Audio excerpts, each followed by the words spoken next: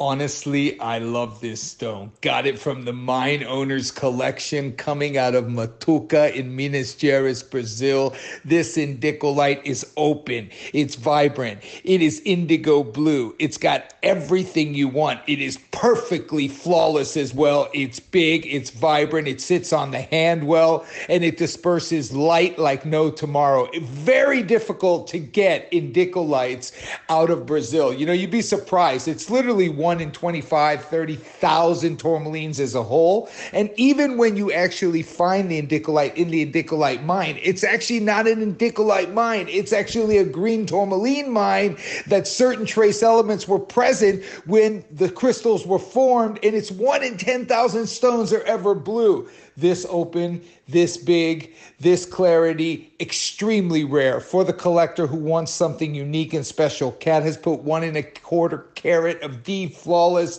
chevron diamonds running down the side, accentuating that stone, that pop, that clarity. And, you know, very difficult to get this transparency, you know, when you're looking at indicolite. But this stone is open, it's vibrant, it's intense, it pops, it's got the color, it's got the clarity, it's got the look. I love the shape as well. The shape is not too long. Indicolites tend to be very long because that's the way the crystal is actually formed, in a long rectangular shape, where this stone is short, it's wide, it's vibrant, it's open, and it's speaking to you.